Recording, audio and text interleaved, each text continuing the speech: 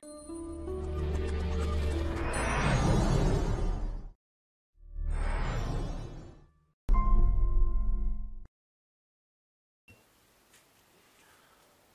folks, and welcome to your next semi-exciting episode of the Tesla project. I want to apologise that we haven't had a video in a while. I've been kind of beating my head off a brick wall here in terms of the 10 kilowatt Gen 2 charger, but see that I'm somewhat breathless here is because literally about 5 minutes ago we got the charger to wake up for the first time. I have been driving myself insane, thinking just how, complicated that this was, and maybe there was some kind of a particular dance of CAN messages and things I was supposed to do and never going to get right. So I've been poring over the capture from my friend's car and trying to figure stuff out. So it turns out that the charger is smart, but it's not exactly Einstein. And there's a few things that it wants to see before it starts giving out juice, but they're not difficult. God, right.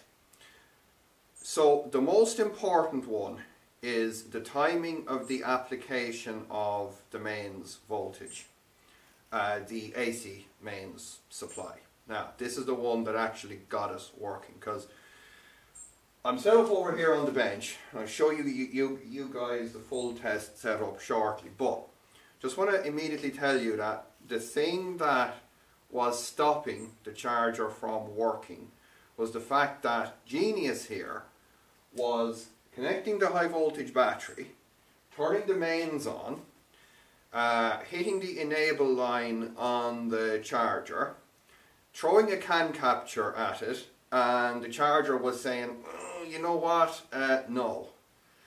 And this is where I've been now for quite some time. Now, in a previous video, you saw that we had identified the message and the bytes where the charger holds both the high voltage battery voltage and the AC mains voltage. Now, of course, when I was looking at the capture from my friend's car, you could see that, he kind of, opened the car, plugged the thing in, charged it for a couple of minutes, plugged the thing out, and gave me a powertrain CAN capture of that particular sequence. So you could see on the charger phase 1 messages that the mains voltage was not present until a certain time into the CAN capture. A number that I'm never going to forget is 31645, because 31,645th message is when the mains voltage first appears. So the trick to make this thing working is give it the high voltage battery immediately, because if you, again, looking at the capture, you'll see that as soon as the car turns on, the high voltage battery is available at the charger. Then you enable the charger, then you throw the CAN capture at it, and then you got to be pretty quick with the old main switch. As soon as 31,600 rolls across, you throw the mains on, and the charger goes click, zzz, click, power comes on, and we start charging. So, I'm going to attempt to demonstrate this to you, and somehow not, because it's the thing where I can't rub my head and pat my, anyway, sorry.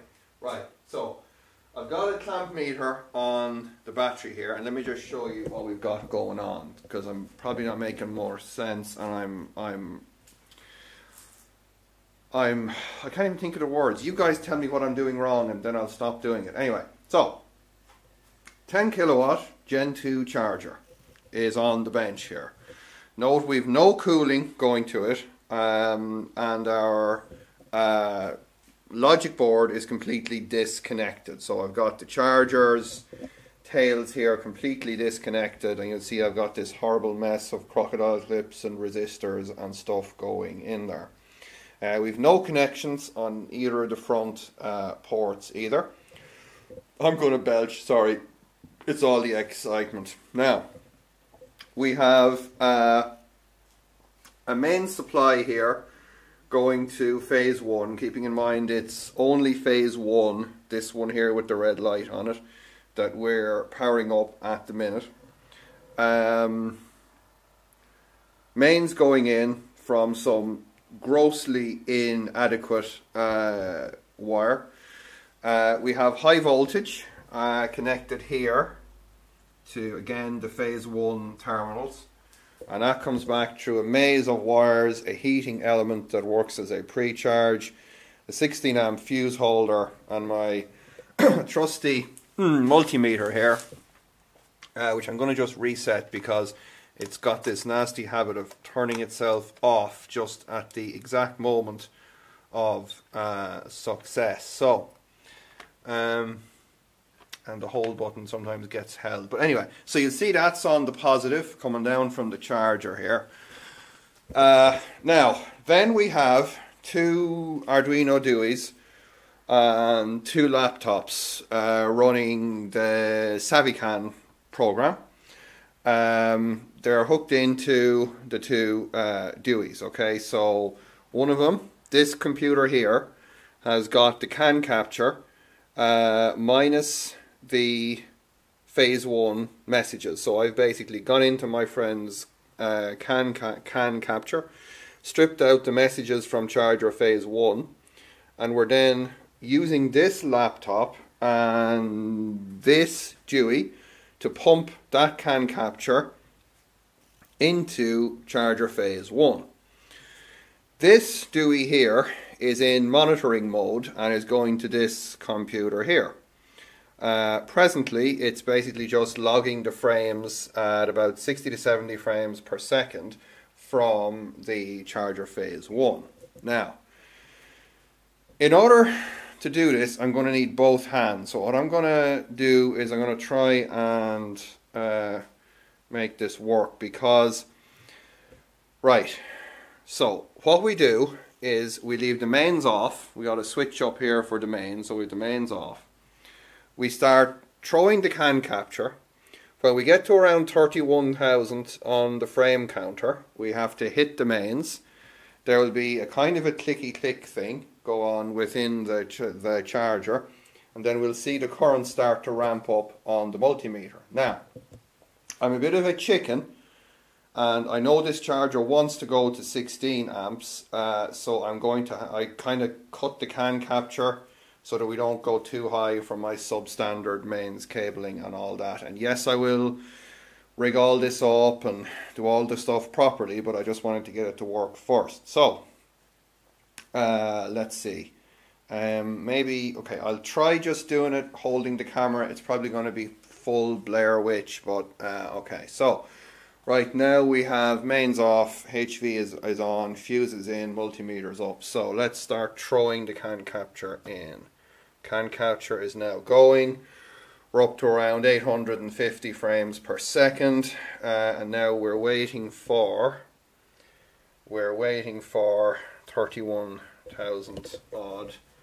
Oh, this is super scary. Okay, come on, baby, come on.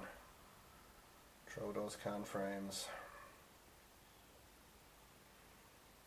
I don't even know what the right speed is for this. I'm just throwing them in as fast as they can go. Okay, here we go. Hand on this. 8, 9. Mains on. Click for me. There's the click. Second click. Down to the multimeter. Come on, ramp up, sweetheart. There she goes. She's ramping. Okay, gotta kill the CAN capture before we melt something. Stop.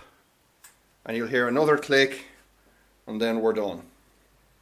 Now, what I then have to do is reset the 5 volt line So turn off the mains, reset the 5 volt line, then we can do it again. So what I'm going to do is I'm going to put you guys down here with the multimeter, and hopefully you'll be able to see it. Put the light on the multimeter, and then I'll do the crazy stuff up here, and you guys can hopefully see the multimeter, probably not, but anyway. Okay, so once again we reset the 5 volt line, which resets the charger module. We start throwing the CAN capture in, mains is off. Okay, God, I'm getting too old for this hacking stuff, it's wrecking my head. Okay, so here we go, 10,000 frames in. Hurry up and wait stuff. 15,000 frames in.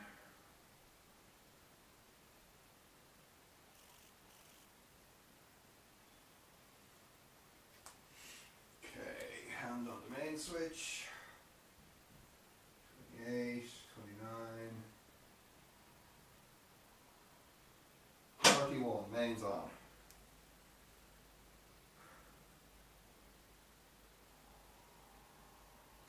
There's the click. Click number 2.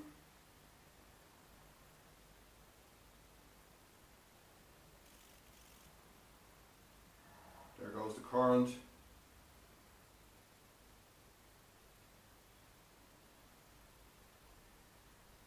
Okay, I'm just going to stop there. And that's it.